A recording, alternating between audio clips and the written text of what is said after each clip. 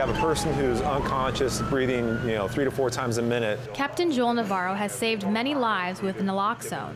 All of a sudden, he's back up, he's alert, his eyes opened up, and he's starting to breathe normal. The antidote temporarily reverses the effects of a heroin overdose.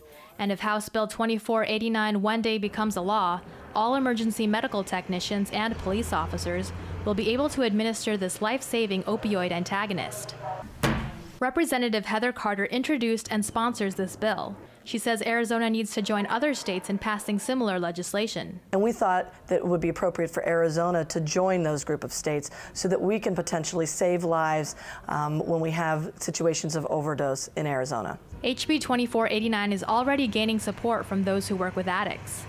Haley Coles is a founding member of Sonoran Prevention Works, an outreach group that helps those suffering from drug addictions. I think that getting naloxone into as many hands as possible is like a really good way to start combating this overdose epidemic.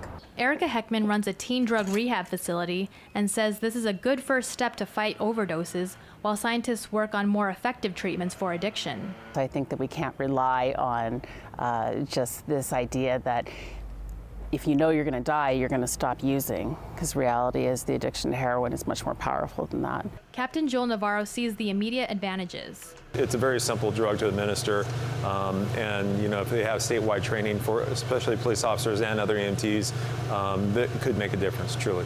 Giving first responders another weapon in the fight against heroin. In Phoenix, Angela Meehan, Cronkite News.